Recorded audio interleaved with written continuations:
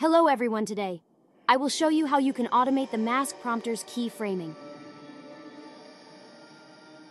Open After Effects, import your footage. Now apply the mask prompter effect. Add the points and see where it covers the most part of subject.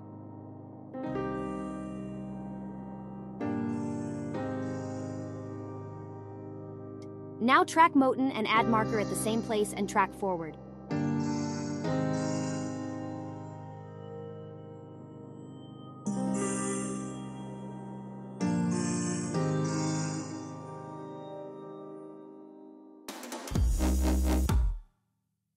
Now create a null, apply the motion.